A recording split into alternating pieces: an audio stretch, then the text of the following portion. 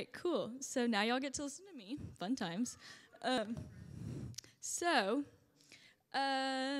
okay, so like Derek said earlier, it's hard to talk about this stuff, but I'm going to do my best, so just bear with me.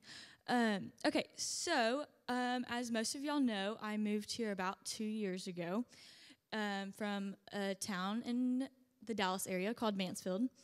And it was really hard for me to leave that place because I had family there. They were really good to me. But when we left, some people were not so nice to my family, so we just kind of like backed away from them.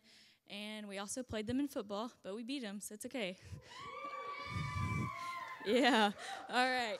So when you move somewhere, or when you move schools, or you go to the middle school, or you go to the high school, or you go to college, like, you meet new people, you have different classes with different people you didn't even know that go to your school. Like, for instance, I changed classes over the semester, and I was like, I have no idea you went to this school. Like, no idea. But this girl is, like, really cool and, like, really fun, and I was like, great. Like, I get to spend another year with you. Like, I'm so excited. But when you're moving and you're going to these different classes and you're seeing new people and what they're wearing, what shoes they have, what hairstyle, like what kind of makeup they're wearing, what kind of jacket they have, like hats, like everything. You see everything about this one person and you're like, wow, like I want that. Like I want those shoes. I want that shirt. I want to be like them. Like I want to have her personality. She looks like she has it all together. He looks like he has all the girls. He looks like, or she looks like they're like number one in their class. Like they have the most friends. They're the best athlete. They have the best grades. Like I want to be them. But in reality, like they don't really have it all together. Like inside, in the inside, they are like falling apart. But on the outside, they're showing you that like I have it together. Like I got this. Like just look at me. Like I know what I'm doing. But if you follow them, and then you get really close to them and you realize, oh my gosh, like, who am I hanging out with? Like, what's happening? So I moved here. Let's just go back a little bit. So I moved here. I'm seeing these really cool people, really nice people. And I'm like, wow, everyone is so nice here. They shake your hand, like, so mature. Like, wow, really like this place. So I'm really getting it, finding a lot of cool friends. And I start to realize, like, I'm getting invited to things, like, people like me, like, this is so cool, like, this is easy, and I think I realized, like, I'm getting invited to these things, and then sometimes, like, I wouldn't. So I was like, okay, what's going on? Like, this is a joke, like, hello, you can't just invite me to one thing and then invite me to this, like, that's not okay, but they did, and so whenever you find a friend group, sometimes they'll invite you to this thing, and then they won't invite you to this thing, and then they'll invite you to this thing. It's so hard because you're like, okay, what am I doing wrong? What am I not telling y'all? What am I dressing weird? Do I not wear makeup? Like, for personally, like, I don't wear makeup, but that was probably one of the main things. I was like, do I have to wear makeup with these people? Like, what? Do I have to have these certain shoes? Do I have to have these certain clothes? And I talked to my parents, and I was like, what's the deal? Like, I'm getting invited to some things. I'm not getting to invited to some things. Like, why do I feel like I have to get invited to everything? And so, like, in this, like, world that we live in, we feel like we have to get invited to certain things. And we have to get invited to the popular stuff, or like the thing that's cool, or I have to be friends with that person, or I have to be friends with this person.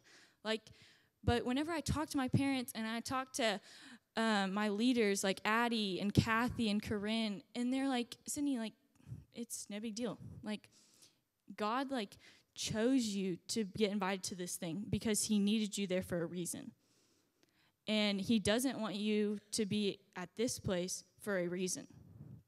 Now, some people like to gossip, and some people like to talk bad about other people, and then 5 seconds later, they will turn around and be like, hey, I love your shirt. And then 5 seconds later, they're like, dude, I hate that shirt that she's wearing. Like, what is she wearing?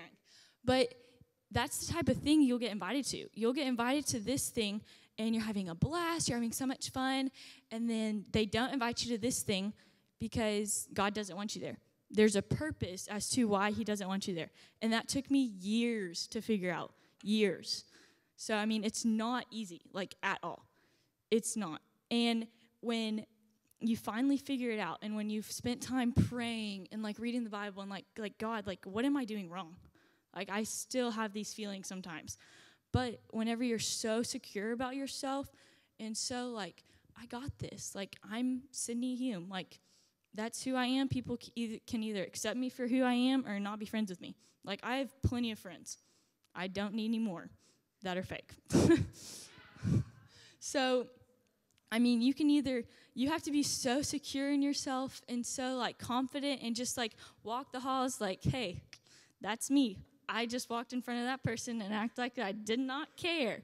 So, you're just confident. Like, that's the main thing. Like, you can't care about what other people think about, which is super hard. Like, let me tell you, it's super hard. But you can. Like, there's a reason as to why God has not placed you to going over to the sleepover or going on a date with this certain guy that you really like or not talking to this girl that you really like. There's a reason as to why God is shielding you from that. And you just have to understand that, and it's hard.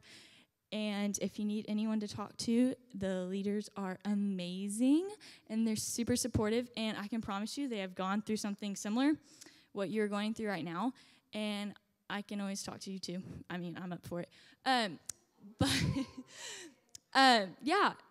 But make sure, and your parents are super cool. Like, I know sometimes they seem a little lame, but I love my parents. Like, I am super close with them. Maybe that's just because I'm an only child, but, I mean, it works.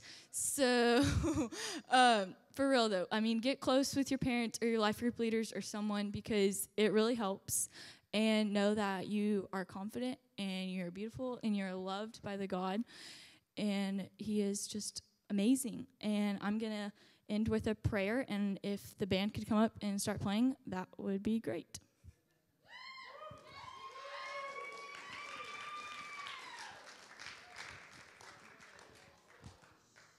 Okay, if everyone would bow their heads with me.